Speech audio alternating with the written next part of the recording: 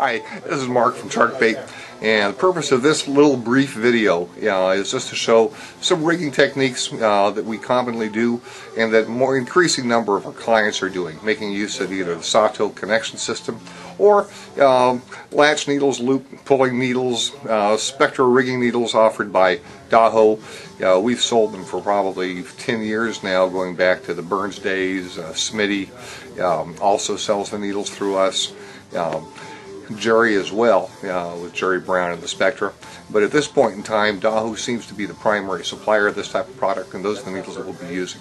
Now, the fellow in the background is Max, who's been with us for several years now, going back to when he was just a small child and would come to the store and buy stuff for fishing inshore.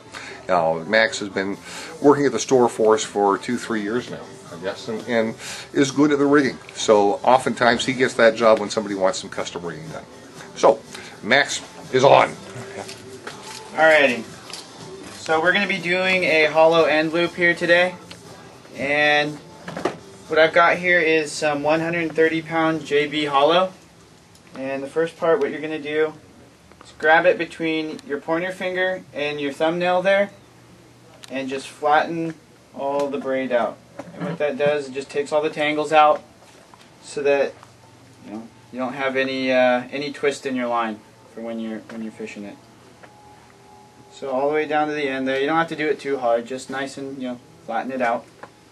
Then you're going to take your reverse latch needle here, probably about, I like to give myself a little bit of extra room, so that's probably about 3 feet back from the end of the line.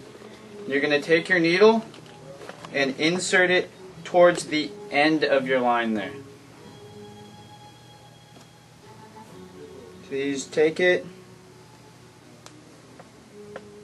try and fit between the weave.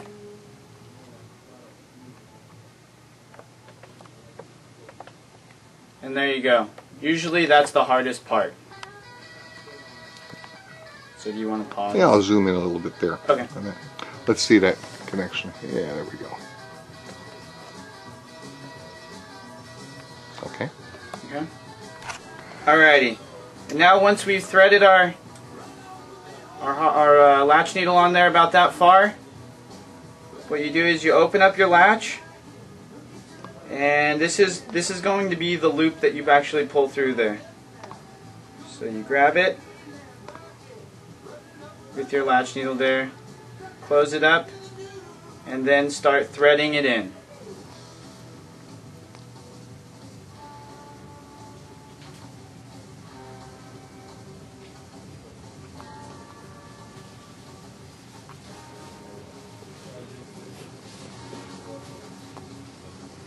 What pound test Spectra are you working with on this? This is 130-pound Jerry Brown hollow core. So then we get about,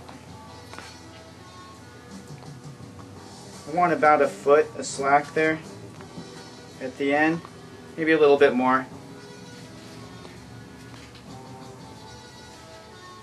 And then you bring the needle on out. And one of the key things is to just make sure you come through between the weaves.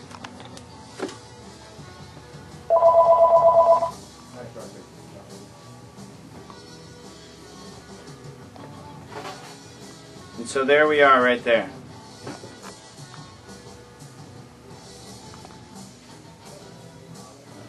Okay. Then you just pull it on down. And it's pulling the Spectra inside itself.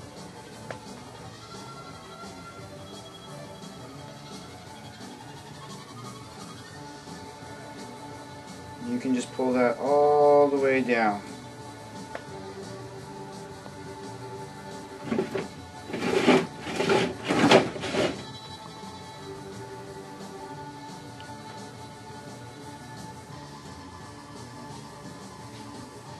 Unlatch it, and there's your loop.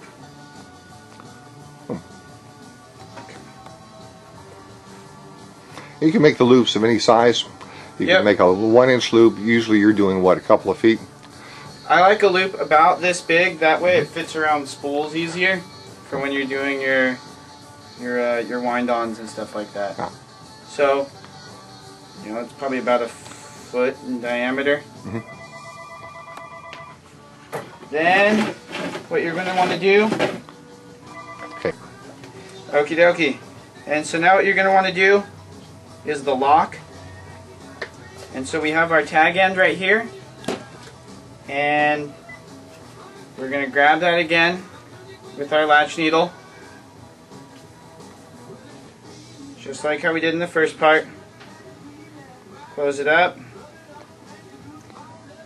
And about an inch from this junction right here is where I'm going to insert it back in, going towards the spool.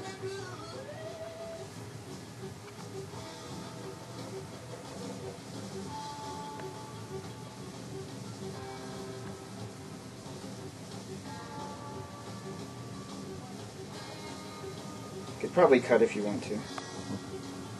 Right now. Alright, and this is the final part where we're locking it back in. And this is everything right here. The needle being inserted back into the line towards the spool, the loop, and this is our tag end right here that we're going to be inserting back in. So we've got our latch here. And we'll just run it back up in there.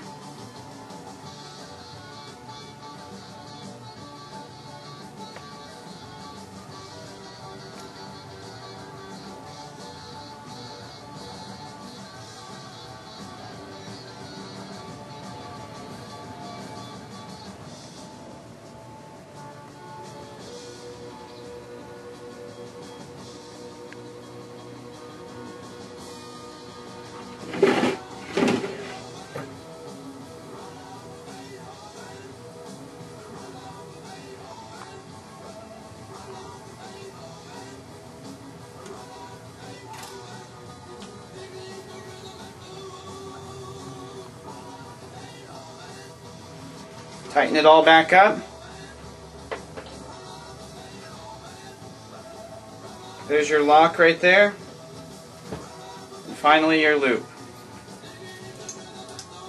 You can right here, you can give your tag end a snip, and then what you do is you just pull where it's connected there, you just pull it back in there and it'll make a seamless connection.